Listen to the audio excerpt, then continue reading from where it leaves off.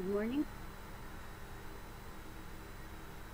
Ang lesson natin ngayon ay string and woodwind instrument. Music 6.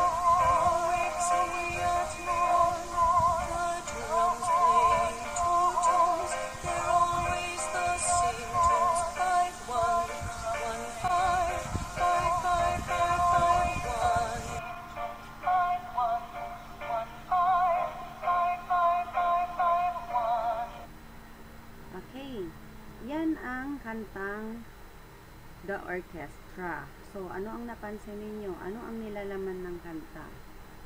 Okay. Ang nilalaman ng kanta ay mga instrument. So, ang una nating lesson ay the Western Orchestra. Kapag narinig nyo ang orchestra, ano ang unang papasok sa inyong isip? Okay. So, let's start. Remember the song, the orchestra song. What musical instruments are mentioned in the particular song? Have you seen any of them? Okay, so describe an orchestra. Okay, originally, the word orchestra is a platform or area in front of the ancient Greek stage used by the performer and musicians. Nowadays, it refers to a group of musicians playing different kinds of instruments simultaneously.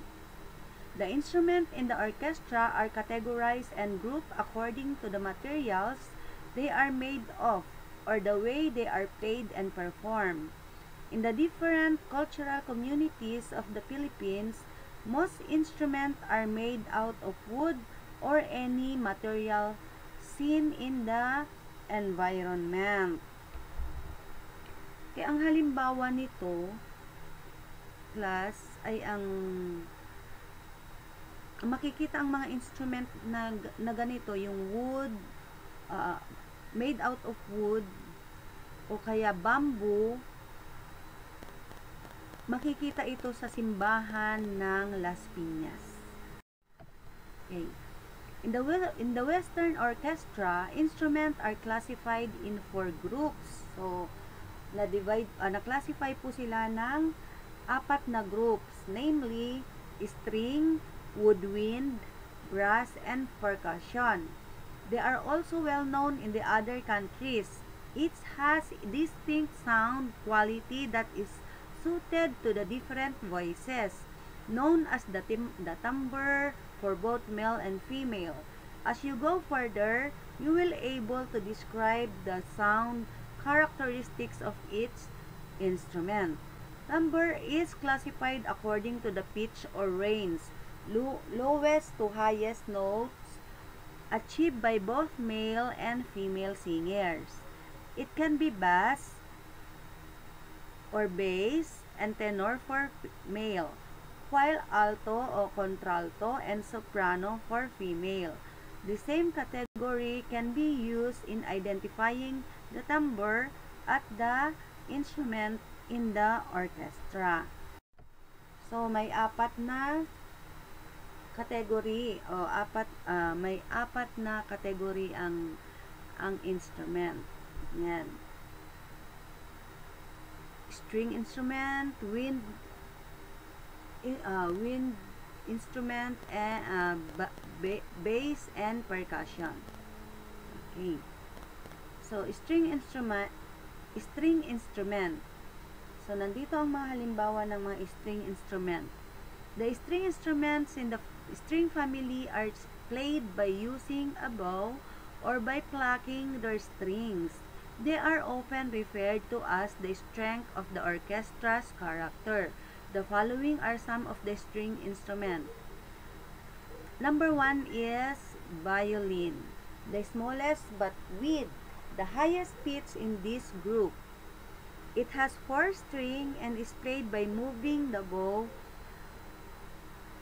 across the strings, or they may be plucked by the finger.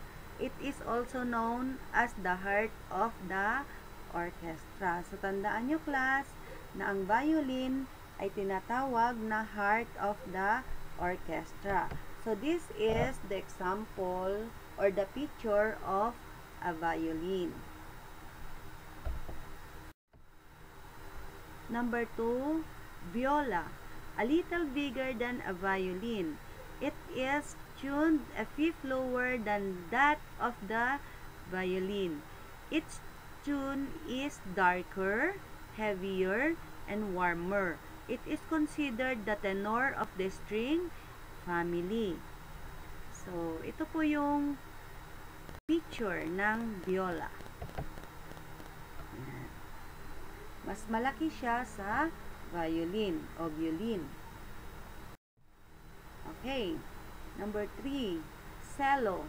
It also as violoncello. It is bigger than viola, while its strings are perfectly tuned in fifth. It is played by bowing or by plucking the strings. It is held in between the knees while seated. It has proportionally deeper ribs and a shorter neck than that of a violin. It is the bass musical instrument in violin family. So, ito po yung halimbawa ng cello.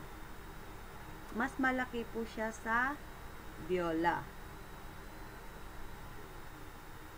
Iniipit po yan sa dalawang binti or hita. Pagitan ng hita. Okay?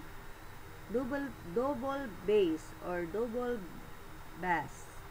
Also called contrabass or contrabass. It is the biggest and has the lowest pitch in this group. Because of its large body, the player needs to stand while bowing or plucking its string. Its 4 strings occasionally added with 1 string can be played using a short and narrow French bow or pizzicato by plucking with the fingers. So, this is the picture of double bass. Malaki po siya. Baho sa Tagalog. Okay? Harp is made up of 47 strings. It has a wide range of pitches, so it can produce low and high sounds. It is played by plucking its string. Yan. Woodwind instruments. These are played by blowing air into their mouthpiece. Most woodwinds instruments have so-called reed. These in their mouthpiece. Tunes are produced by covering their finger holes. Below are the instruments under this family. Okay, number 1 is piccolo. The smallest but the highest pitch woodwind instrument. It produces pitches that are an octave higher than the float. So, ayan po ang halimbawa ng piccolo. The highest pitch woodwind. Yan ang pinakamataas na tono ng boses, kumbaga sa tao. Ayan, the highest pitch.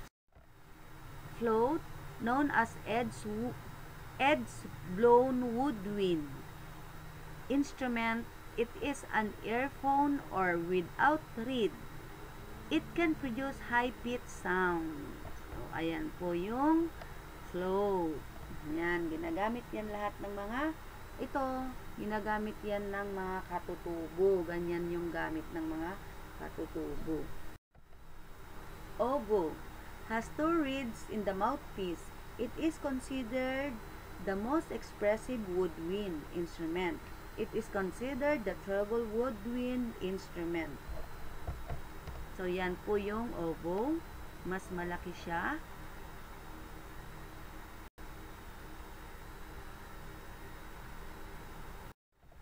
Yan. Clarinet has only 1 reed, but it can produce a wide range of low to high notes with flexible sound. The player grips its reed down between his lips or lower lips and upper teeth. So, ayan po ang clarinet. Okay, bason. The biggest but has the lowest pitch in this family. It is considered as the clown of the orchestra because it can produce a comic and unique sound. So, tinagurian siyang clown of the orchestra. Kung ang violin ay heart of the orchestra, ang bason naman ay clown of the orchestra. Okay. Saxophone. Though made up of brass, it is considered a woodwind instrument since it is played by blowing the single reed mouthpiece and by pressing the bulbs on its body. Its sound is in the middle of the woodwind and brass section. Ayan, malaki po siya. Okay. So, may activity tayo after ng ating lesson. Identify the instrument that is described by its statement. Write your answer on the line provided. Okay. It is the smallest but the highest pitches. So, ang sagot po ay violin. It is the biggest but the lowest pitches instrument in the woodwind family. So, ito ay ang bason. This earphone can produce high-pitched sound. So, ito po ay ang float. This is the smallest but has the highest pitch among the woodwind instrument. Yan po ay ang piccolo. And the last one, it is the biggest string instrument that the player needs to stand to play it. So, ito po yung pinakamalaki, double bass o double bass.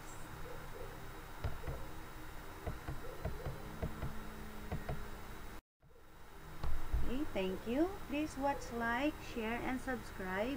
Teacher Arlene 21 Vlogs.